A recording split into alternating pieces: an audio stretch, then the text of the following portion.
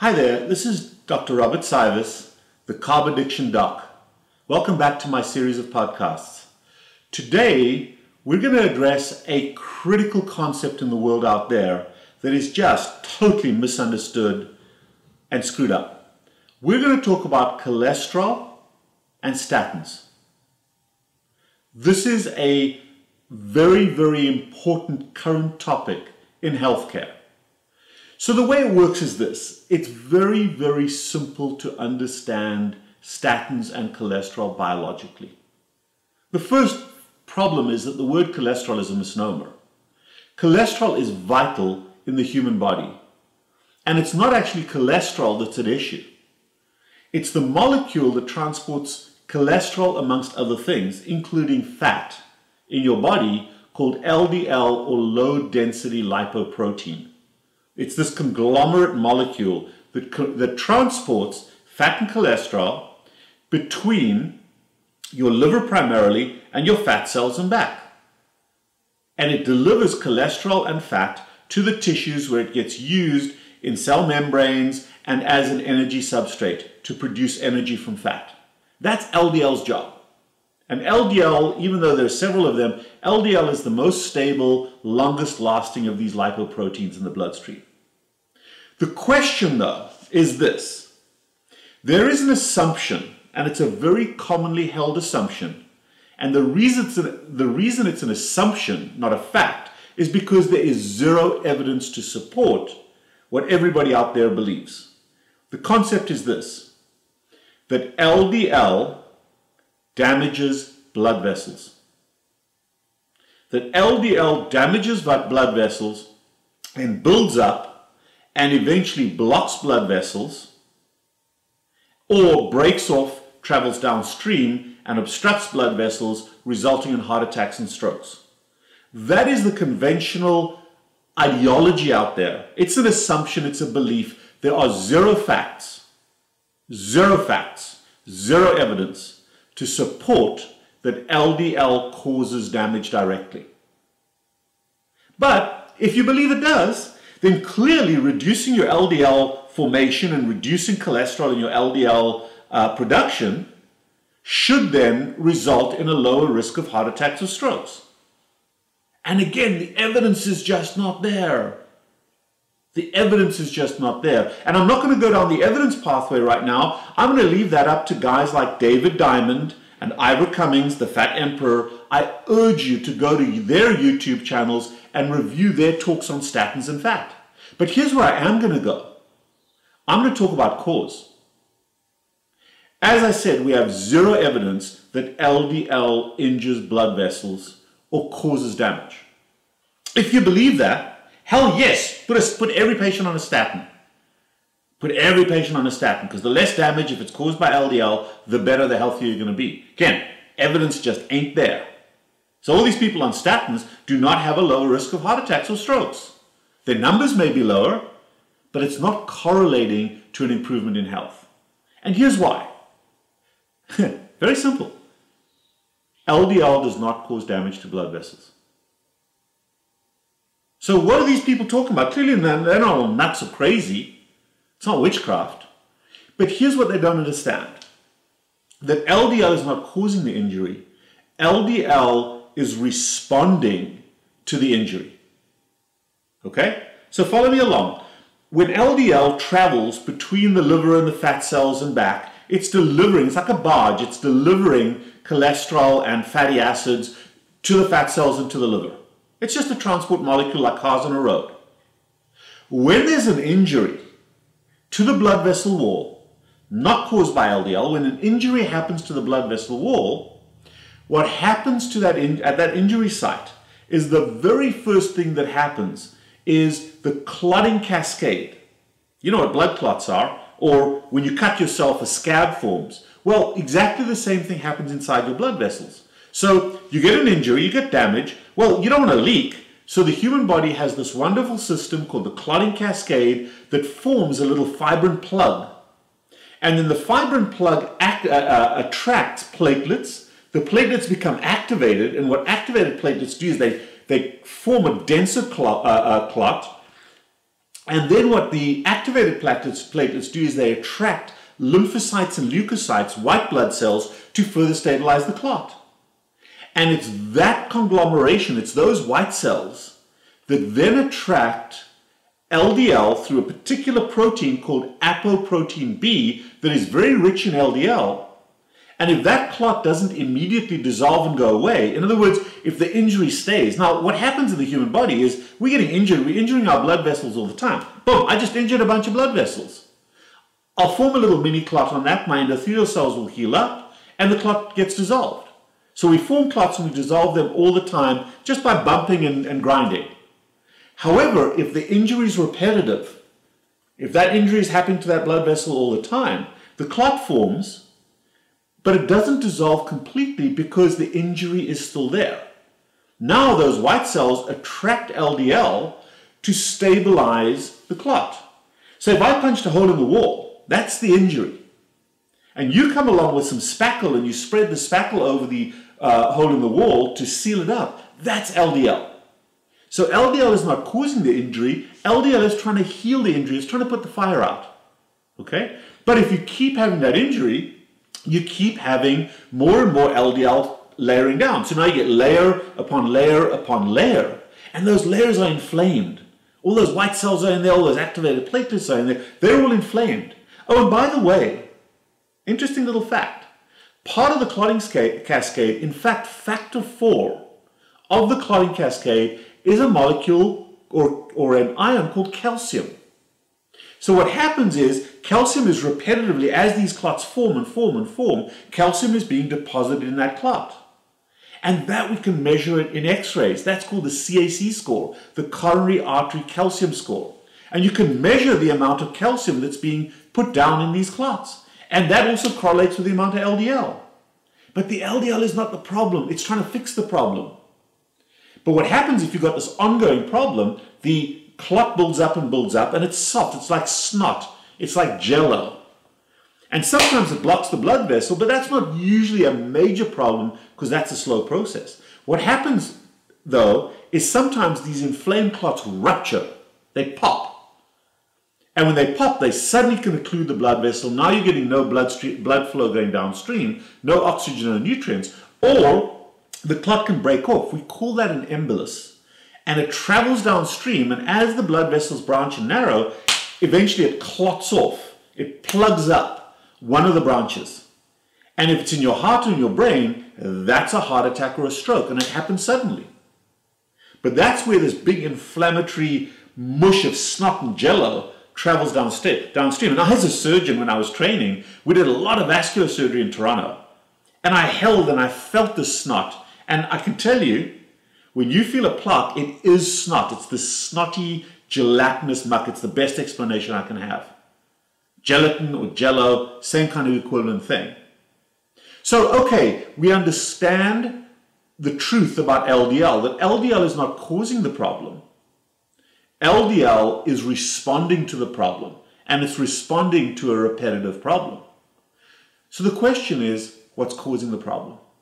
Remember I said we have zero evidence that LDL causes the problem, but we have strong evidence that at least 2 molecules are causing this problem and repeating the problem over and over and over again.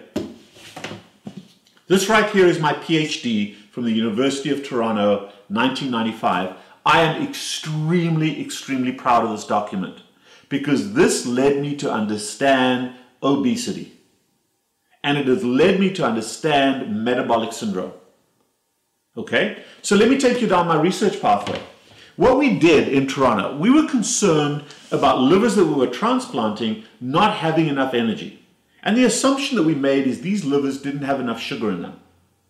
So my job in the lab was to see if we can rapidly increase the amount of sugar in the liver so that that liver, when it goes from a donor, gets removed. So it goes into a bucket and into the new transplant recipient, that the liver had enough energy from sugar to survive.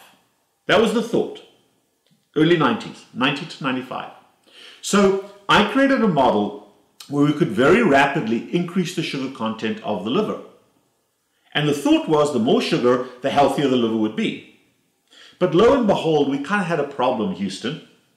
What happened is that as we glycogenated the liver for a little bit, as we added sugar to the liver, it got a little bit better. But then pretty quickly, in a dose-response way, the more sugar we added to the liver, and we became damn good at glycogenating the liver in about 3 hours. We had a little system, we'd harvest the liver, put it in this little system, and infuse sugar into the liver. And we could glycogenate that thing from 0 to max in 3 hours. But what we found is the greater the gradient of sugar, the more sugar we put in, and we controlled our sugar with insulin, so it was within normal range, just the greater volume of sugar we put in, the worse the livers functioned after they got transplanted. Well, that didn't make sense. That was the wrong hypothesis. How the hell does that work? And when we went in to analyze what those blood vessels look like under the microscope, we saw this. It's beautiful pictures. Now, it may not show up so well on the video, but when you look at a healthy blood vessel, now these are the blood vessels in the liver. That's the nice smooth way in which these cells look. They've got little holes for food and things to get through, but that's the nice smooth pathway of a liver. These smooth things are called endothelial cells, or the cells that line blood vessels. Now you add sugar. And what happens to these endothelial cells is they swell up. So they kind of look like fried eggs when they're healthy. And they're touching sides and they've got little spaces in between them, but they're nice and smooth. As you add sugar to the bloodstream, what sugar does is every molecule of sugar is attached to a molecule of water, and it very rapidly goes into the endothelial cells. And what happens to those cells is when they take up that water and that sugar, well, a flat thing doesn't hold a lot of volume, so they round up. They change from being like fried eggs, they become like boiled eggs. And here you see that effect. And when they become those boiled eggs, they round up. But when they round up, they break away from the underlying, what's called the basement membrane, the wall underneath those cells, the wall of the tissues. And they expose these little blebs and things. And those blebs are very attractive to forming clots because that's an injury. Okay? So it is really the sugar, the carbohydrates that we are infusing that is damaging these nice smooth blood vessels and resulting in this very destructive process whereby you are denuding the blood vessels. And of course, the body doesn't want those blood vessels to leak, so it rapidly forms a clot there. Now, in these two studies, we were just putting sugar in. When you add platelets and white blood cells, here's what happens. There's your blood vessel that's activated by sugar, and guess what? That whole clot forms there. And you see the lipids, you see the platelets, you see the white blood cells, you see all the damage that's plugging that blood vessel. That blood vessel should be nice and open. There should be blood flowing there, but it's clogged. It's clogged. And what caused that injury? What caused that injury, and that's what my Ph.D. says, what caused that injury was sugar. Glucose. Glucose, galactose, and fructose were the three sugars we used, and we demonstrated in a dose-response way that you could create that injury over and over and over again. And when you put blood back in, the blood would clot along that injury and would plug up those walls, would break down in the bigger blood vessels and travel down. In fact, we had membranes, filters, that would just become clogged with these embolus clots that were breaking off and going down. Now, that was the model. There's another substance that does exactly the same thing. You may have heard of it. It's called nicotine. Nicotine also damages the very same endothelial cells and causes intravascular clotting. And if you're eating carbohydrates and snacking on them all the time, or puffing away on cigarettes on a regular basis, you're causing this injury on a regular basis. And if your insulin system breaks down when it comes to carbohydrates, and that sugar level rises up, a little bit of sugar, absolutely fine in the bloodstream. But when the dose-response curve goes up, because you're eating a ton of sugar all the time, and your insulin system breaks down, you become insulin resistant, you're no longer able to remove that sugar, bad things happen to the vascular endothelium. So your blood pressure goes up because the lumen narrows down, you get these clots, and your LDL is going into those clots, and that, my friends, is the cause of cardiovascular disease, at least as it pertains to obesity and metabolic syndrome. It is sugar that's entering the bloodstream, damaging the blood vessels, and you're getting a clotting response. And because there's a repetitive clotting response, it is stabilized by lipids. LDL is not the enemy. LDL is trying to fix the damn problem. The problem that you caused by putting carbohydrates in your face. And we have plenty of proof that when you remove carbohydrates from your diet, when you go on an ultra low carbohydrate, high fat diet, oh my God, it's fat, how can that? Guess what happens? This injury goes away. There are plenty of people on a high fat carnivore diet that have a CAC score, a coronary artery calcium score of 0. Mine's 0. Mine's 0. How is that possible? If fat was so bad for us, if this LDL was so bad for us, how is it possible when I eat a ton of fat but no sugar that my CAC score is 0? If they're correct, they're not. The issue with LDL is not that it causes problems. It's responding to a problem. If you get rid of the cause of the problem, LDL is irrelevant in terms of injury. Okay? Now, on the flip side of that, when you treat people with statins, you're reducing the formation of cholesterol, which is a vitally, essentially important molecule in the human body. 30% approximately of our cell membranes is made up of cholesterol, anchoring proteins as a channel for entry and exit from the cell. It's a vital part of cell membrane fluidity, particularly in the brain. Cholesterol is also a precursor for all the steroid hormones: estrogen, testosterone, cortisol, human growth hormone, thyroid hormone, fat absorption, so ADEK absorption, vitamin D3, cholecalciferol. And if you don't have cholesterol, and if you're blocking cholesterol with insulin, guess what? Your body breaks down. Your risk of Alzheimer's goes up. Statins have awful effects in terms of reducing steroid hormone production and having cellular effects. The problem is those are very difficult to measure. They're difficult to quantify until you have Alzheimer's disease. And all of that because of the misguided notion that LDL causes the problem. Do yourselves an experiment. If your doctor has said, oh, your triglycerides are high, your HDL is low, those are problematic, and your LDL is high, you have to take a statin. Before you take the statin, put yourself on an ultra low carbohydrate diet for 90 days. Most people can do 90 days. Recheck your blood work. And I can guarantee you, if you do it, you will heal your cholesterol problem. Because you don't have a cholesterol problem. You got a sugar problem.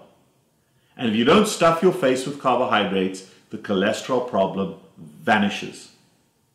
The problem is that the statin producers and the majority of cardiologists over there do not have this information. They do not want to hear it. They have cognitive dissonance.